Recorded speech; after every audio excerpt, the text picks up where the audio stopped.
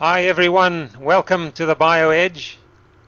The so-called theory of evolution, of biological evolution, has never been stated precisely as a theory,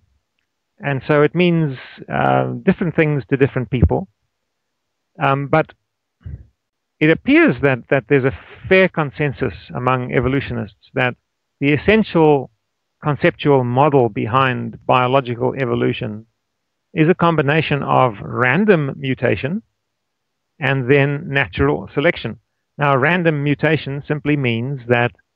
the genes change spontaneously in ways that are subject only to chance and nothing else. And then this provides candidate genetic alterations that can then be subjected to the actual mill of trial and error in the real world to see which mutated aspects of the organism actually wind up being adaptive or viable in the real world. And so to repeat then, and please bear in mind that this is not clearly stated anywhere in the literature, although it's widely believed. The basic biological model of evolution today in 2015 is random mutation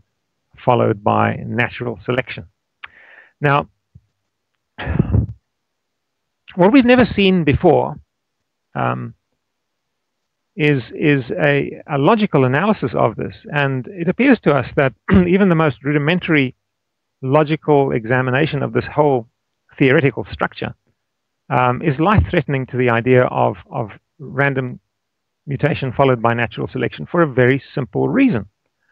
and that is that the genetic nature of the organism, including its method of mutation, its mechanism of mutation,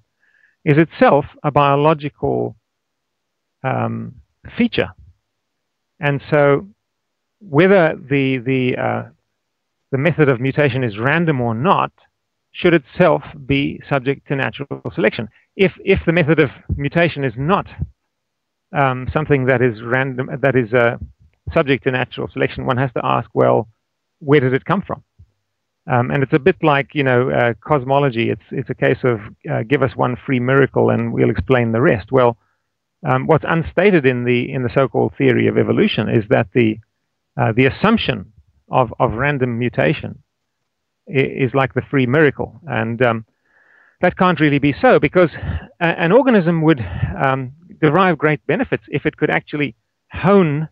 and make more efficient the business of mutation, in the sense that if there were two competing organisms in which, in the case that one was mutating randomly and the other mutating non-randomly and in a more directed and appropriate way, then the second one would win the evolutionary race, in the sense that it would be the more competitive species that would achieve the greater evolutionary speed, and therefore put the randomly mutating competitor out of business. And so what we're simply pointing out here is the most basic logical error in the idea of random mutation followed by natural selection, and that is that if natural selection works, which is one half of the theory, then after any period of time, like millions of years, the randomness in the mutation process should have been selected out, and so it should not be theoretically possible for random mutation to exist. And so the idea of random mutation followed by natural selection is fundamentally self-contradictory and devoid of any logic, in the sense that the first question one would ask is, well, how on earth has it managed to remain random in the face of its theoretical partner, which is natural selection? And so it's unfortunate that evolutionary theory in biology is so deeply flawed today in 2015, but that is the way we find it.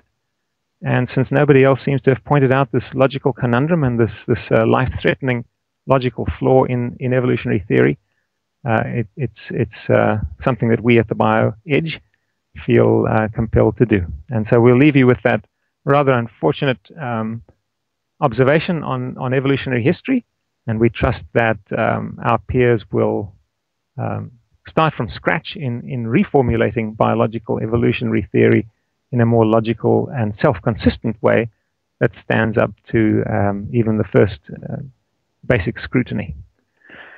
And so with that thought, we'll leave you here at the BioEdge, and we look forward to seeing you next time, and it's bye for now.